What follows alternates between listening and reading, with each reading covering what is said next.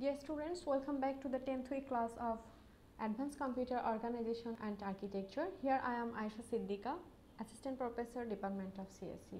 Today we will learn about memory management. From the previous class, we already know about memory hierarchy, but today we will discuss about memory management. Let's know about that.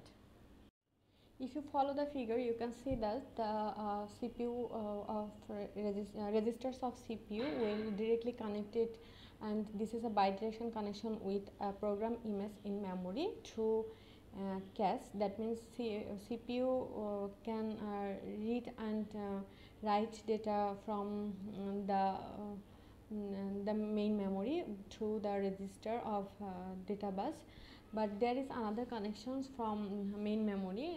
Here you can see the program image in memory can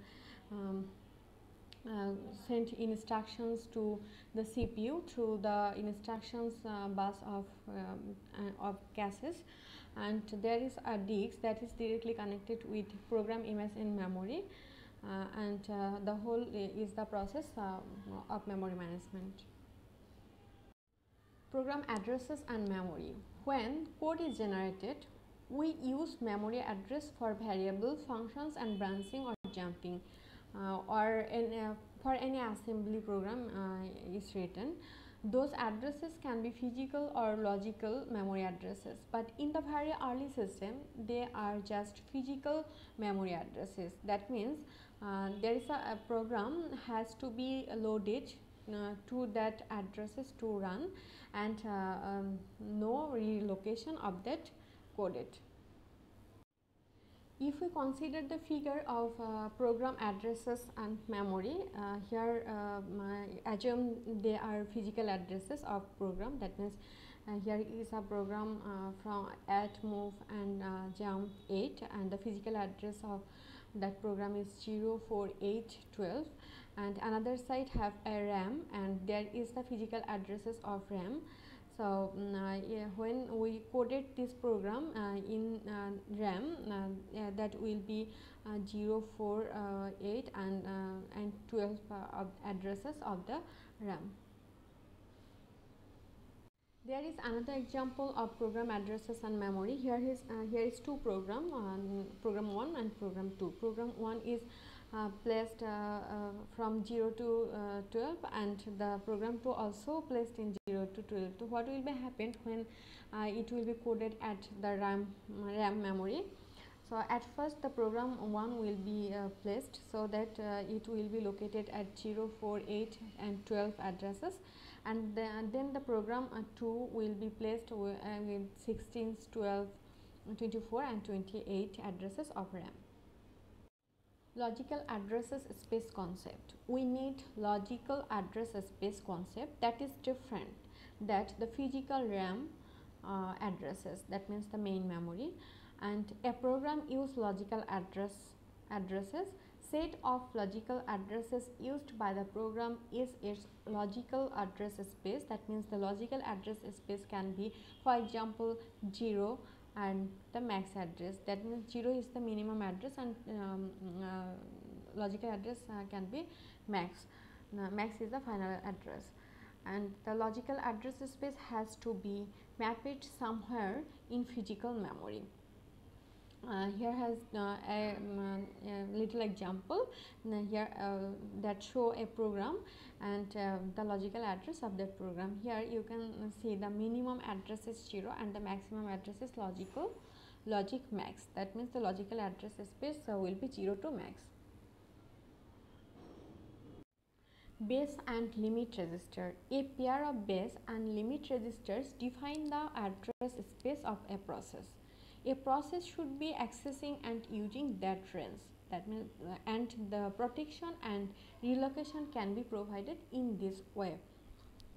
Here 0 is the minimum address of the operating system, and there have some process, and is one of the process is also called the registration relocation register, and this is the base register is known relocation register, and there is a limit.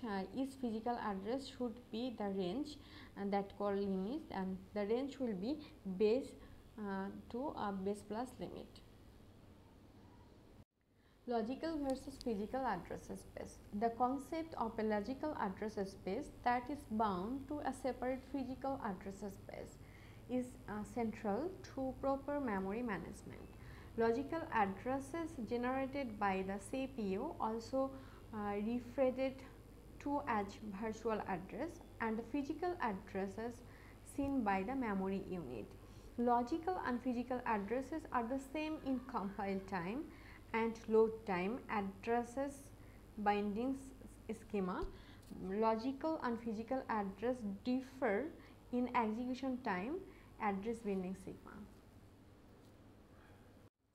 Here is the example of dynamic relocation using a relocation register. That means there have a relocation register that will be connected with CPU and memory.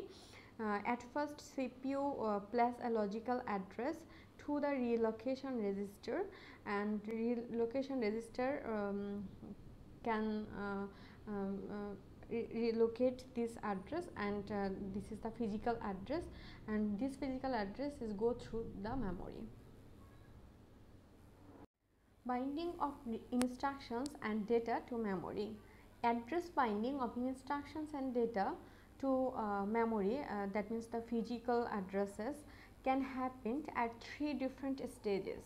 At first, compile time.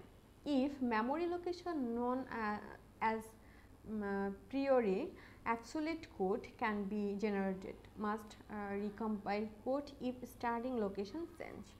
And another one is load time. Must generate relocatable code if memory location is not known at compile time.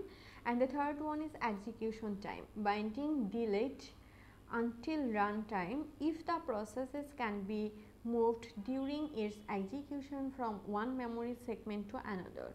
Need hardware support for address maps, that is for example base and limit register. Now let us know about dynamic loading. This is our routing is not loaded until it is called. The better memory space utilizations unused routing is never loaded. Useful when large amount of code are needed to handle infrequently occurring cases. No special support from the operating system is required, implemented through program design.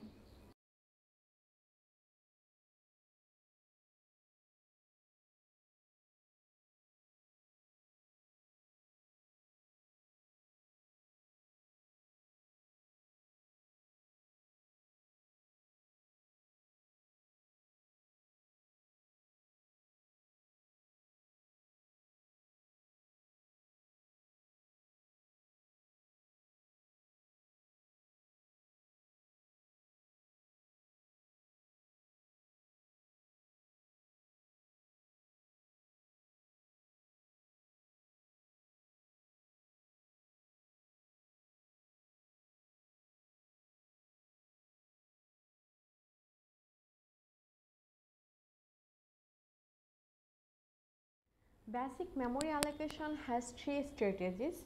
The first one is contiguous allocation, second one is paging, and the third one is segmentation. Firstly, we learn about contiguous allocations. There is 2 portions. Main memory is partitioned usually into 2 partitions. First one is a resident operating system, usually held in low memory with interrupt vector, and the second one is user process, then held in high memory. Another one is location registers used to protect user processes from each other and from changing operating system code and data. The base register contains value of smallest physical address. The limit register contains range of logical address. Each logical address must be less than the limit register. And MMU maps logical addresses dynamically, where MMU is the memory management unit. After contiguous allocation, let's know about the paging. So what is paging? In physical address space of a process can be non-contiguous, and the non-contiguous process is called paging. So processes allocate physical memory whenever the latter is variable, where the physical address space will also be non-contiguous. Here divide physical memory into fixed size block, that is called frame, that will be maintained. The size is power of 2 between 512 bytes and the 8192 bytes. And divide logical memory into blocks of small size called pages. Keep track of all free frames. To turn a program of size n pages, need to find n free frames and load program. Set up a page table to translate logical to physical addresses, and finally the internal fragmentations. Paging fragmentation is two types. First one is external fragmentation, and the second one is internal fragmentations. So, in external fragmentations, total memory space exists to satisfy a request, but it is not contiguous. But in internal fragmentation, allocated memory may be slightly larger than the requested memory. This size difference in memory internal to partitions but not being used. Reuse external fragmentations by compactions is Stofley memory contents to space all free memory together in one large block. Compactions is possible only if relocation is dynamic and is done at execution time. And the input output problem here has two portions. First one is slash job in memory while it is involved in input output, and the another one is two input output only into OS buffer. OS means operating system. Shared pages can be two portions. First one is shared code and the second one is private code and data. In shared code, one copy of read only code shared among processes like text editors, compilers, Windows systems, and the shared code must appear in same locations in the logical address space of all processes. But on the other hand, private code and data, each process keeps a separate copy of the code and data. The pages for the private code and data can appear anywhere in the logical address space. Thank you. That's all for today. Stay tuned for the next class.